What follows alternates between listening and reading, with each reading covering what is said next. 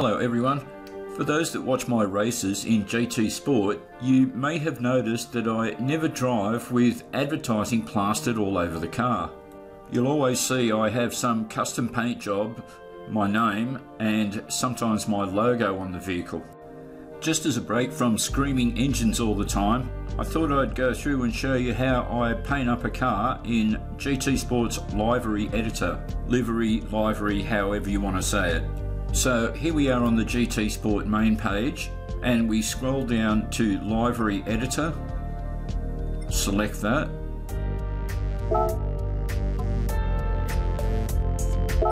That brings us to the page where we can start a new or open an existing livery for car, helmet or suit. That then takes us to the garage of the cars you own so that you can select the car that you want to paint. After a minute or so of arsing about looking for a car that you haven't painted yet, I eventually decided on my Honda NXS Group B rally car.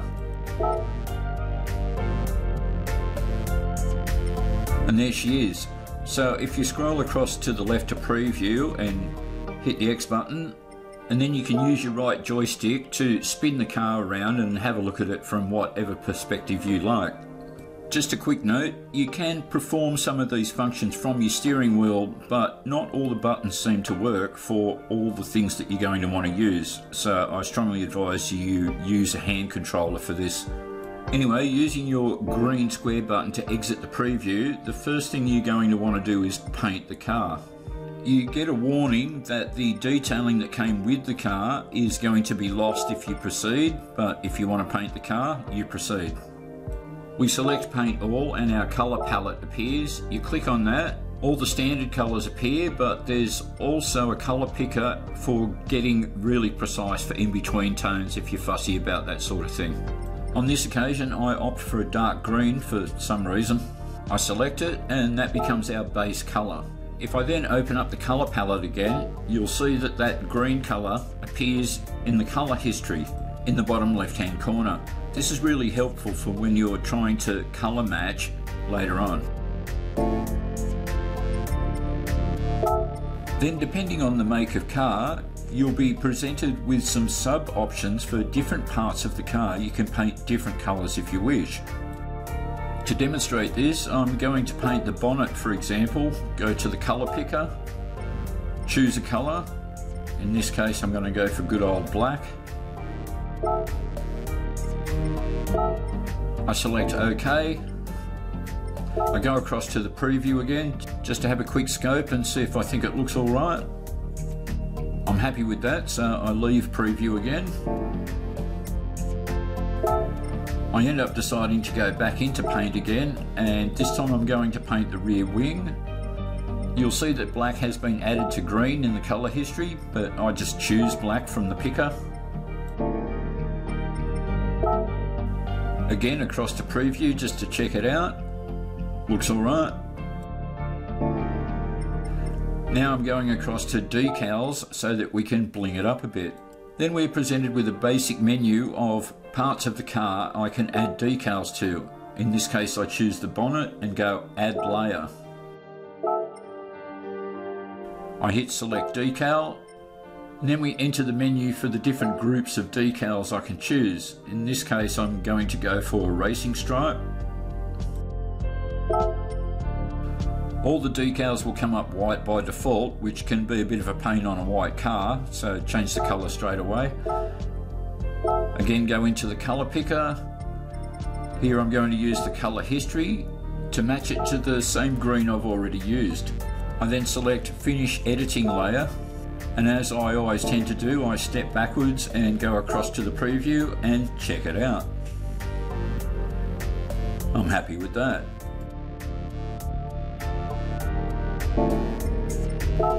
I go back across to decals again, select body, add layer, and this time I'm going across to the rear of the car, select a decal.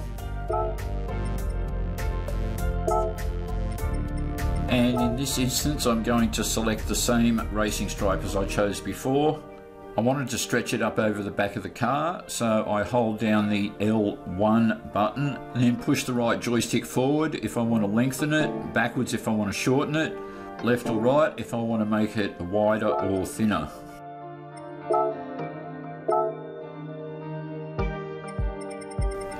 I use the colour history to make it black. I OK that, and then step backwards to the main menu to preview it again. Nice. Just before we move on to more painting, let's have a look at wheels. We go into the wheel picker. Again, more arsing about for a few minutes, looking for a wheel that I like. When you get the game, you'll get a small selection of wheels, but a lot of these wheels come from the mileage exchange, which I'll show you a bit later on. I finally decide on these ones. You can also paint the wheels. Again, I can colour match them to green if I want, or paint them any colour I like. I end up deciding on black though. So back into decals, this time onto the body, add a layer to the left hand side of the car, select a decal, one of my favourites is the flame design. There's a couple, but I'll choose this one. I use the left joystick to move it, the right joystick to change the size. I can use the L2 or R2 on their own to rotate, and if I hold down the R1 and use the joysticks, I can change the shape by being able to stretch it horizontally or vertically. Next thing I tend to do is sort out the colour.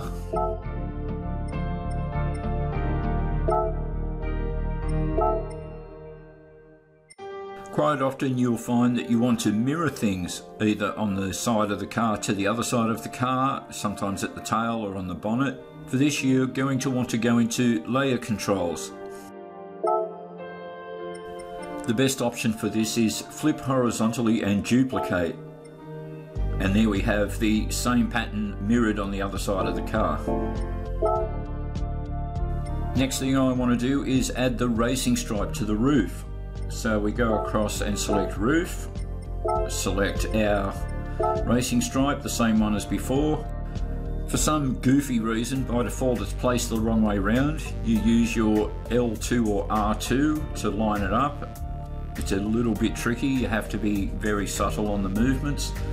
Hold down the R1 and then stretch it out. Fix up the colour, again black. That's that one sorted out. Another quick preview. Just another quick thing I'll show you in decals. If you scroll over to any given layer and hit the triangle button, you'll get a menu including delete the layer. That's the one you're most likely to use. Another function you would use a fair bit is duplicate. Select the layer you want to duplicate.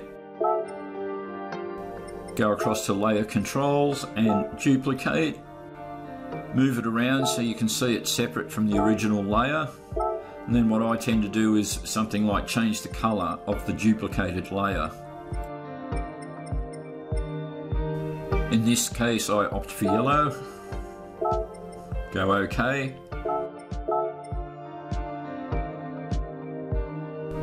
Move it back over near the original layer.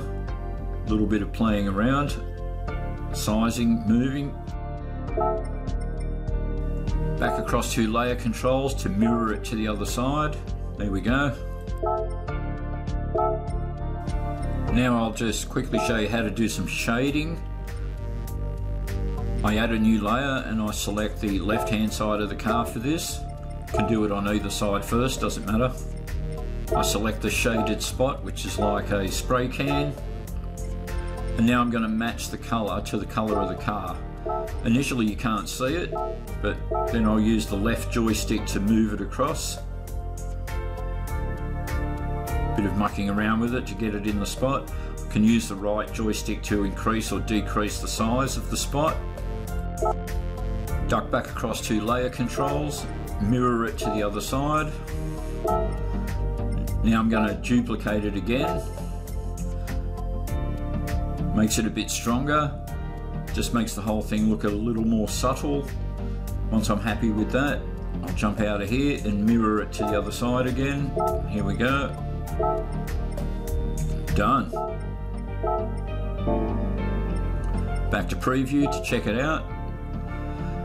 And that's my handiwork.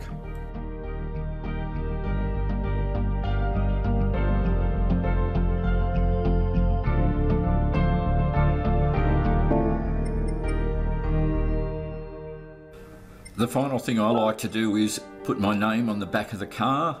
That way when I overtake people, they see Orsum. So we select the rear of the car. We go to the fonts. Unfortunately there's only the one font, but you can reshape it, I guess. We put the O, we size it, we place it. Again, we can use the L2 or R2 to spin it if we want to spin it around a little bit. There we go. Takes a little bit of fiddling around. Sometimes you're going to want to get in close and like that for a bit more detail. You hold down the R1 and R2 and then use your left joystick to move around. And then we just start repeating the process. Keep selecting rear of the car, pick the next letter, move it, place it, resize it. Sometimes this takes very subtle little movements. It can be a little bit tricky, this one. Eventually we get there. Oh, a bit too small, a bit too large, bit of placement, tiny, tiny movements. And then we just keep repeating that process until eventually we get there. I'd have to feel sorry for Greek people though, whose name is Papadimotropoulos. That would take a while.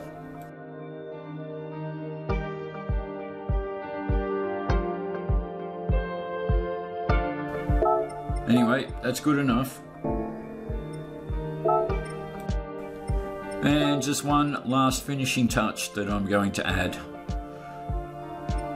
Just to the rear of the car, I'm just going to put a white design just on the other side of the word.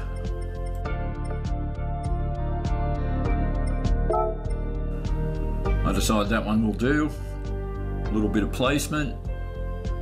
Maybe just spin it just slightly. There we go. That's enough.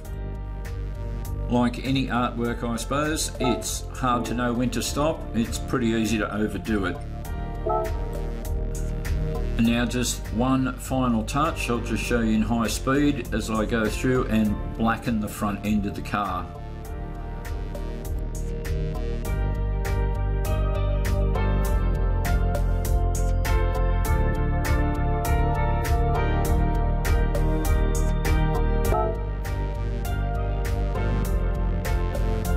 And there we have it. Now just the final step, save it.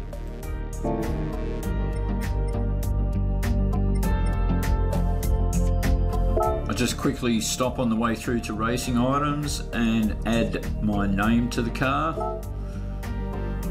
Not something I always do, but I will just here. There we go.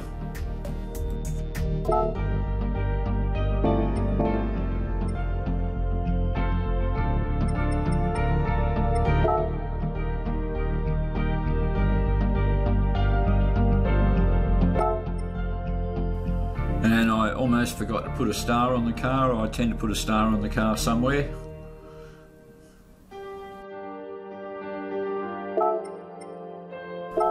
I jump into the colour picker to decide on a colour. Yep, black.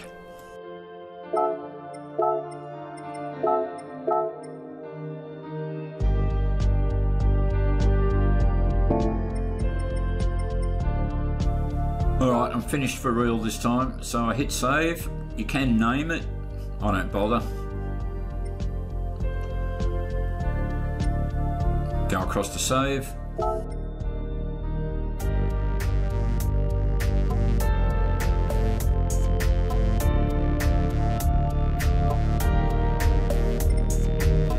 And finally, it asks you if you want to upload that design so that you can use it in the game. That means then you can take it into the online races, and when you select that car, your livery will be applied to your car when you race. Now, I did mention before that I'd quickly show you the mileage exchange, where you can get things like special colours.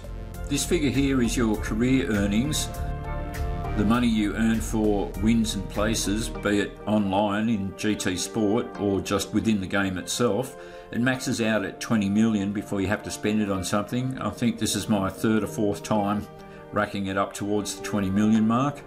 But this figure next to it is your mileage points based on the miles that you've driven in the game. And it maxes out just 1 point short of 100,000. These are points that you can exchange for special items in the mileage exchange, and the mileage exchange is updated I think on a weekly basis, so there's always new things coming in like chrome paint and fluorescent paint and extra wheels and things for your helmets and suits and things like that. Anyway, so finally I duck into the garage and put my new painted car in the showroom, and this is what it looks like.